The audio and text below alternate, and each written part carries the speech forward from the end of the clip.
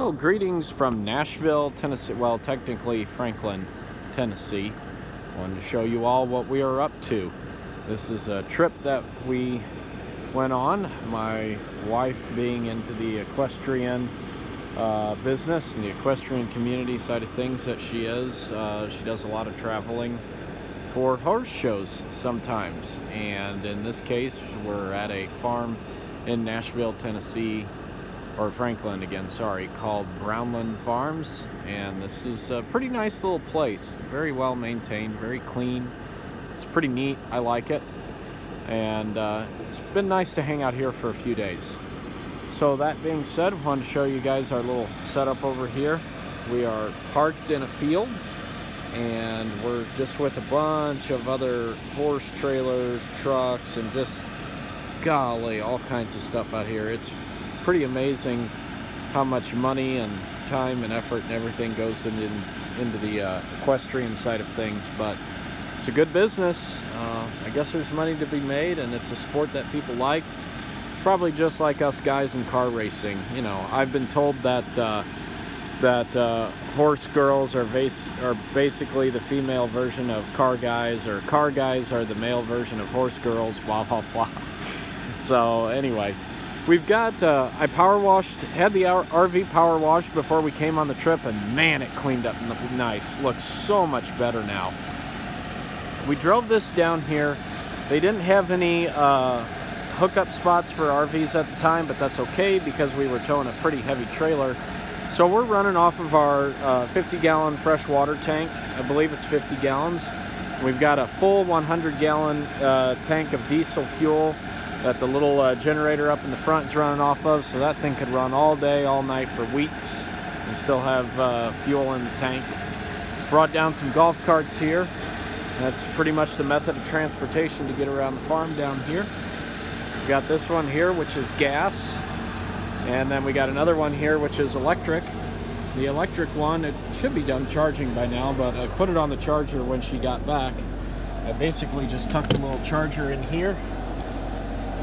Oh, it's still charging. Wow, I thought it'd be done by now. I guess not. So the charger just plugs into the little outlet there. Then the cables run out through that little door there. They come out and then plug into the golf cart, and you're ready to go. So we'll let that run through the rest of the evening and maybe overnight. Let that charge up all the way. I've got all my tools to work on things as need be. I got a nice bunch of tools in there. Show you the trailer that we towed down here. I towed this heavy dude. This is way overkill for just golf carts, but nevertheless, it did the job. That's the trailer they had for us. So I towed this trailer with the RV down here that we had both of those golf carts on. It towed great. Had absolutely no problems whatsoever maintaining speed, keeping up with the flow of traffic, and I haven't even done the TST mods yet. So it works great. I like this camera that I got. I got this little camera off of Amazon. I decided to just try the cheapest one they had just to see how it would work. And I gotta say, at night it's okay. When it's bright out and sunny, it works best. But man, dusk and dawn, I don't know, it's almost worthless. Maybe I need to work on relocating the antenna or putting the antenna in a better place. But the reception is not that great. But you know what? It's better than nothing like I had before. The old camera didn't work at all. This camera works great, so I have no problems with it, except for the sometimes there's a little bit of delay in the image. But for $100, man, I'm not complaining. I can at least see what's back here, make sure the golf carts are still on the trailer, because you cannot see anything. You can barely see the edge of the trailer here on either side in the mirrors, just because the RV itself is already so big. So it cleaned up really nice after the power washing. I mean, just a huge difference. Looks pretty good, cleaned up really nice. For being a 95 or a 96, one of the two, I'm amazed at how well the stickers are holding up. Generator's been running great ever since I topped off the coolant that one time. Never had any issues with it.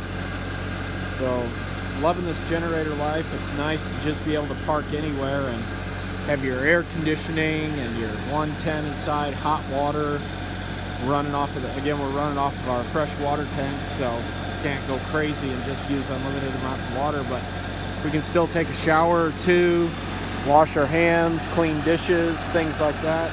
It works great. So let's take a look inside, see what's going on inside here.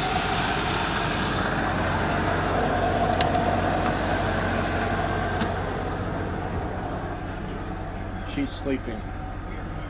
You worn out? It's YouTube. Oh boy.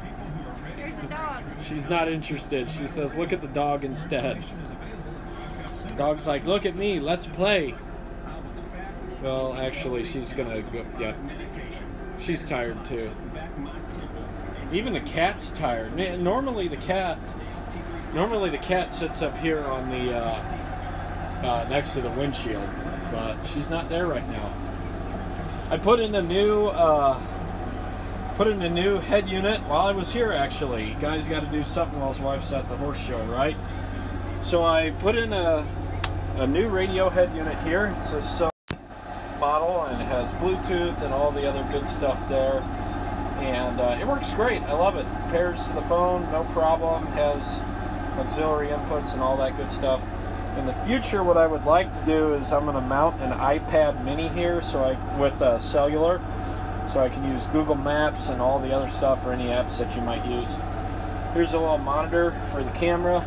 I have the rear camera wired to the rear clearance light, so when I turn the lights on here, there's the lights. You can see the camera comes on. There's a trailer in the back there.